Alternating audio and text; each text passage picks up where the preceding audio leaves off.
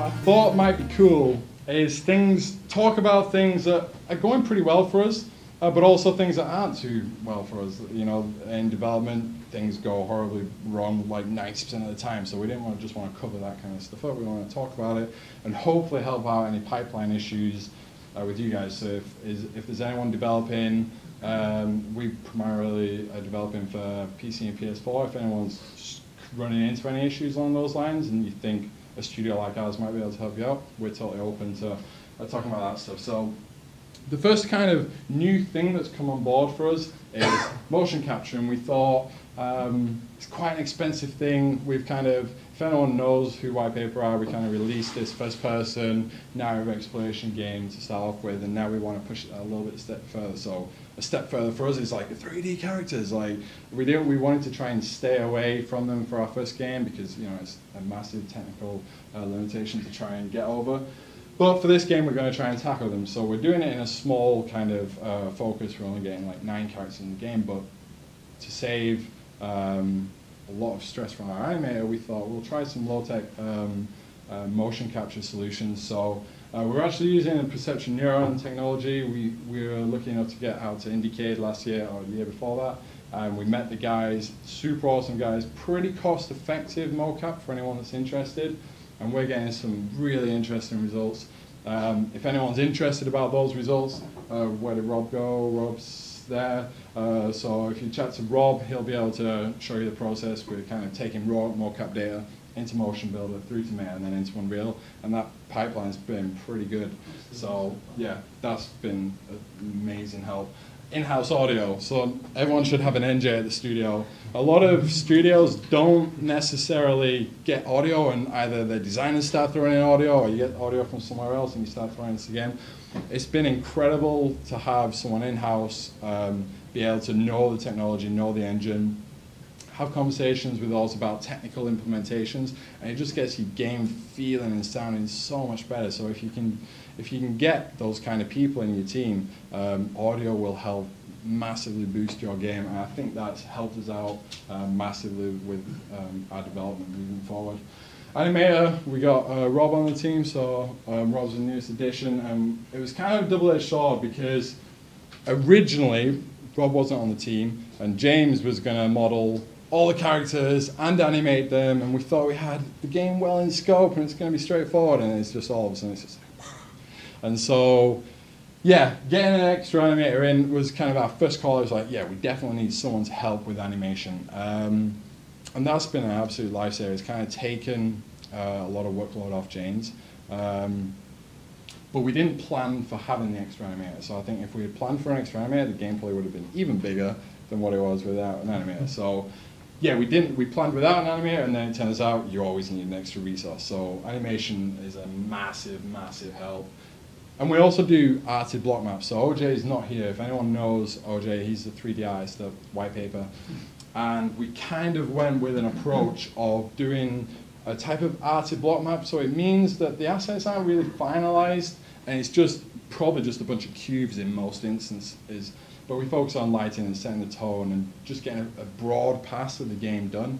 And it's amazing how much that can help pace the gameplay and get an instant tone and kind of like, okay, this is what the game is. We can kind of get a very good feeling for that. And we were just across at our studio with a few other developer friends of ours this evening, and so like talking about that and getting a feel for the game, it's much easier to kind of communicate your thoughts about design, rather than it just being a block map with things missing everywhere. Like if you can do that kind of approach, that's helped us out massively.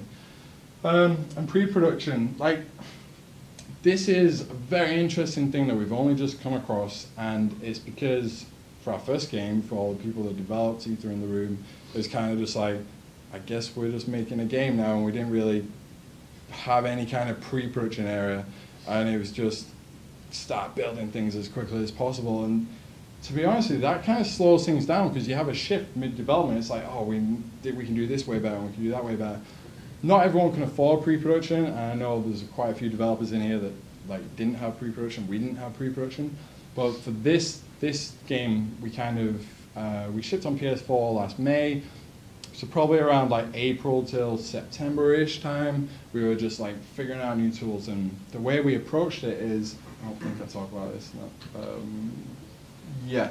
So the way we approached it is everyone in the team had something that they wanted to learn. So I was primarily like Kismet based in Unreal 3, moved over to Blueprints, and so I wanted to learn AI for this game. James was doing a lot of technical art shaders. He wanted to learn how to sculpt and create characters. And I think if you have these drives in the team and skills that people want to learn, you should accommodate for that in your studio, because it'll create a much more interesting project. And it drives people to want to push those skills as far as they can, so that's helped massively. And then in most projects, this has helped, especially with getting Martin on board with programming. Like, we're trying to build core systems, but off on the side, me and NJ, especially with the blueprints and the audio stuff, we can just be breaking stuff in separate projects. And I think we had a time where we were trying to put all these kind of prototypes into the main game project, and it was just like breaking stuff and you're losing references and it doesn't go too great. And so having separate projects for the different people just trying to experiment stuff out, it makes sense to a lot of people, but sometimes you just don't end up doing that, and so that's helped us a lot. So more importantly, the things that aren't going so well, the scope of the game, like releasing your first game, is like the hardest thing in the world, and we completely blew ourselves out from Ether. On the PC version, we blew ourselves out, and then we had to do the whole process again, moving the game from UE3 to UE4 on PS4, and that was so time-consuming and so draining. We lost a lot of time from that, and we completely blew ourselves out.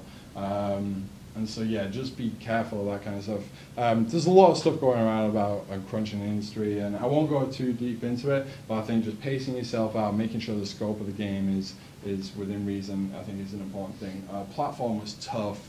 Like, people, you always hear talks about moving over to console is hard, especially for independent developers. That was brutal, absolutely brutal, and it took a lot of energy getting it right. Thankfully, Epic were absolutely incredible, because they knew what parts of the engine on PlayStation weren't, in Unreal, weren't as strong as they could be, and they were just very fast to reply. They're aware of a lot of things, even though they may not be able to get the changes in place quickly enough to help your project. But if you're dropping a message on the forums, asking them for help, like, they'll reply very, very quickly. And a specific person, Marcus from Epic, he absolutely saved our lives on Ether. So there's a lot of support out there. You just need to start posting and asking for it. More documentation and improvements, yeah, coming online. Time management, taking time to explore new tools. Briefly mentioned that before. On pre-production, gave ourselves 6 or so months. So this was also a negative thing, because we kind of stayed in pre-production mode, and that was also a really, really hard thing to try and get your mindset out of.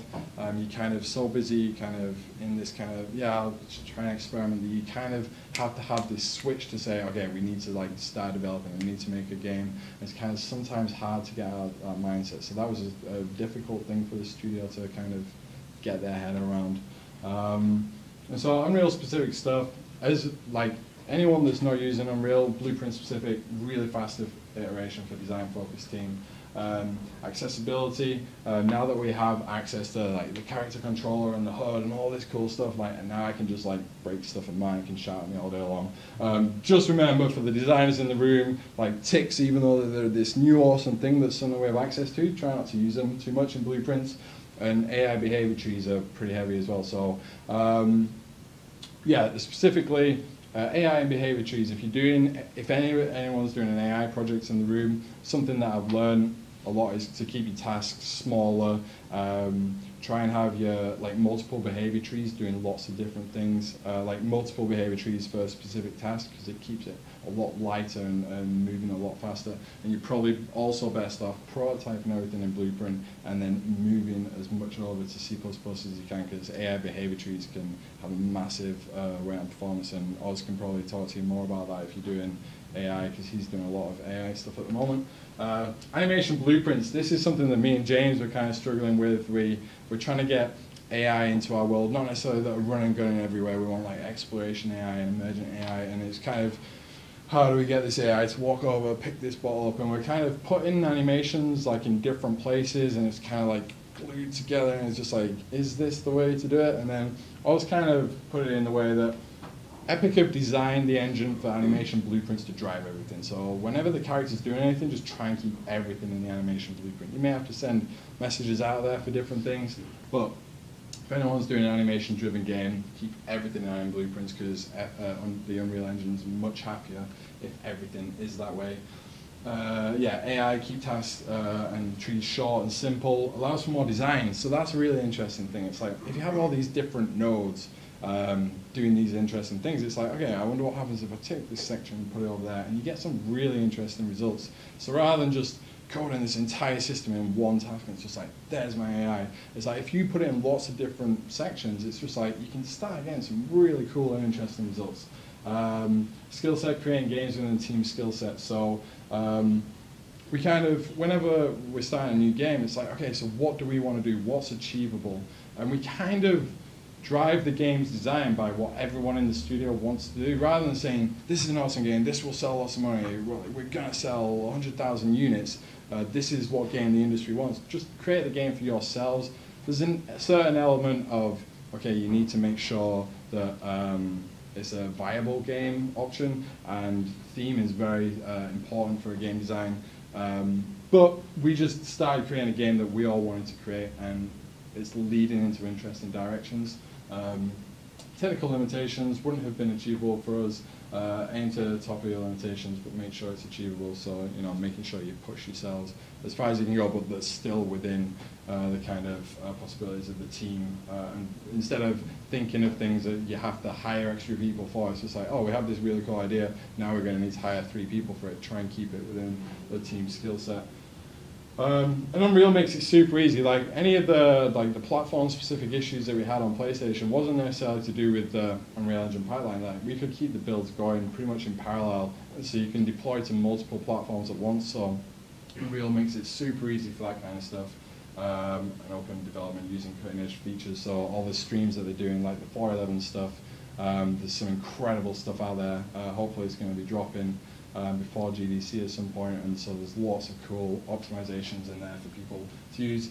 What we'd like to see, more documentation on functions. So these are kind of things that we're hoping to put towards Epic. Like, Martin's come over from a different engine. He came over from Unity, and he's trying to get familiar with a lot of the Unreal concepts, and sometimes there's like just a lack of documentation in that areas. And also something that probably Unity does better is kind of pauses, that's what it does, it kind of pauses the engine before it completely shuts down, and so you kind of know, I don't know this, but this is what Martin told me today, so I'll just believe Martin, whatever he's saying. More visual debugging, so the blueprint debugging is really cool, but there's nothing for like UMG or sound cue debugging, so I think Martin and NJ were referring to, like, if they have parameters in sound cues, you can't necessarily see what's going on there, so it'd be cool to have this kind of stuff, an ability to test them out so you can see the flow, an ability to copy and paste transform. I was speaking to us about this before, and it's just like, I have to copy location and copy rotation and copy scale, and I do that multiple times, and I can hear a few people agreeing with me, so that would be an excellent thing. So very, very cool. So quick shots, if I have time, I'm going to speed through these really quickly because we're already behind. So NJ's made some really cool. Do you want to chat about what's going on here, NJ? Yeah. So basically, where it says sound source there, I've just got a basic audio node, and they've just updated a feature in it where if you tick a box and just change a couple of parameters, you can get the sound of the audio actually feels like it's in the room you've just left, and then when you walk back into the room. Now, normally what I do is I use reverb volumes to try and achieve all of that and bring the fades down as you walk into each volume. I deleted every single volume in this area to show you that. That's one node, one tick box, with a couple of parameters. It's not perfect yet, but what it does is it basically says, is there anything obstructing me to the sound source? So it fires out a trace from the player and says there's a wall in the way, you dip the volume. There's no wall in the way. And so we'll put the PowerPoint up with some good values. About 6,000 for the low pass, 0.5 for the volume, and then 1.2. What did you do in that video? I wasn't even looking. No, you were shouting. Over his. Yeah, use it a bit more dramatic. And anyway, there we go. Okay, Okay, so moving on.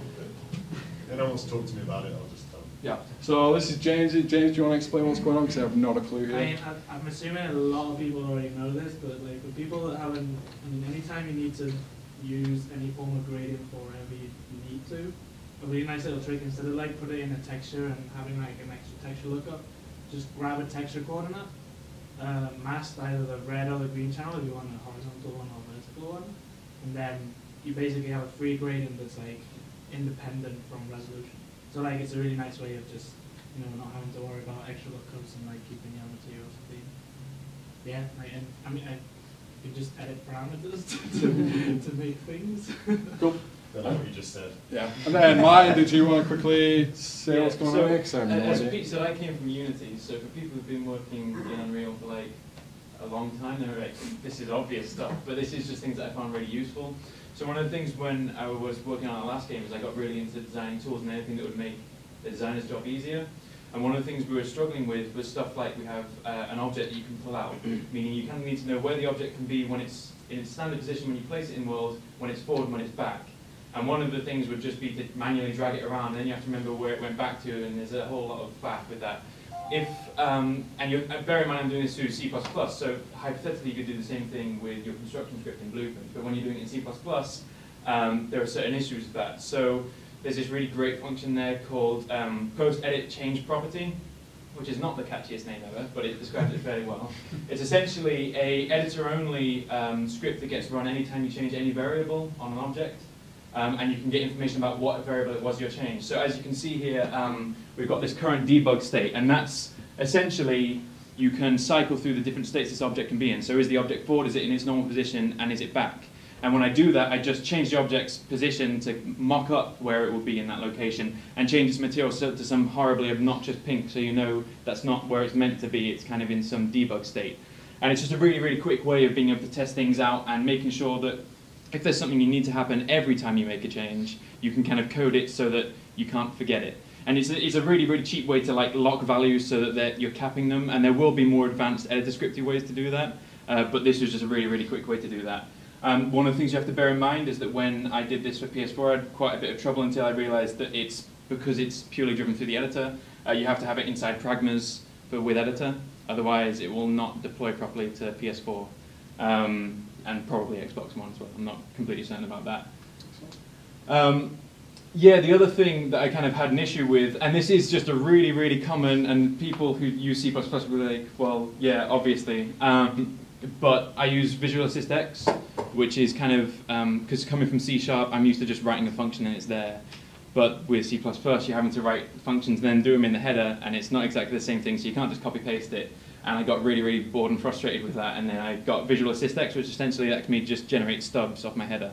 But one of the things Visual Assist does not do is put in your supercalls, which, when you're forgetting to do that, becomes a big, big problem when you're doing stuff on begin play or on construction or on property was changed, because suddenly the game just starts crashing and you have no idea why. And it's actually just because some information wasn't set up like 30 minutes ago that you were meant to do because you weren't calling your supers. So it's just one thing I'd watch out for. If you don't know about Visual Assist, I'd really recommend getting it. It's about £100, but it's probably well worth it for the amount of time it's going to save you. Like just ridiculous time savers. And yeah, just remember to put in your supers. And as Oz told me today, you can actually script it. So I'm going to go and do that, and it'll do my supers for me anyway. And I don't know if that was, did we do something about the blue utilities, or was that? No, that's it.